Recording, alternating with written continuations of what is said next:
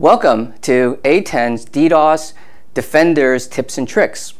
In our last session, we discussed the goals of DDoS defenses and the three critical classes of strategies to implement in order to deflect DDoS attacks while preventing collateral damage against legitimate users. Right? And in this session, we're going to introduce you to the concept of actionable DDoS threat intelligence, right? And its role in modern DDoS defenses. Because when it comes to DDoS, you may not know when the DDoS attack will come, and you don't know why or the motivation of the attackers or who the attacker is that's instigating these DDoS attacks. But interestingly with DDoS is that you can know ahead where the DDoS attack will come from. And this is because when in DDoS, the first D is distributed.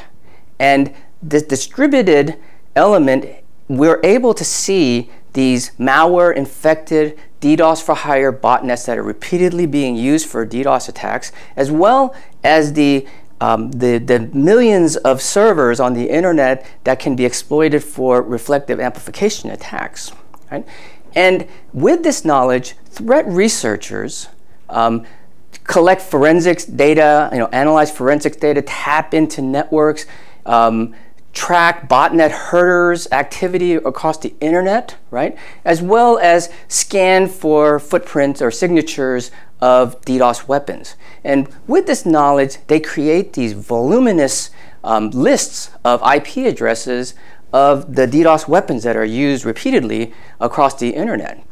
Now, the actionable portion of this comes in where we take that knowledge from the threat researchers and apply it into these large blacklists in order to create a proactive defense ahead of the attack and prevent those IP addresses from entering your environment and creating damage against your services and against legitimate users.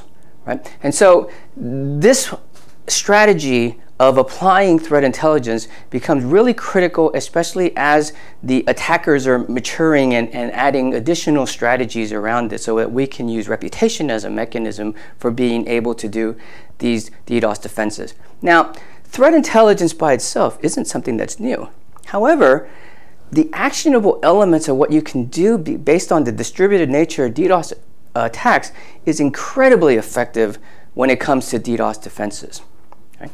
So, to learn more about DDoS attacks and whatnot, I hope that you'll come back for future sessions of DDoS Defenders Tips and Tricks.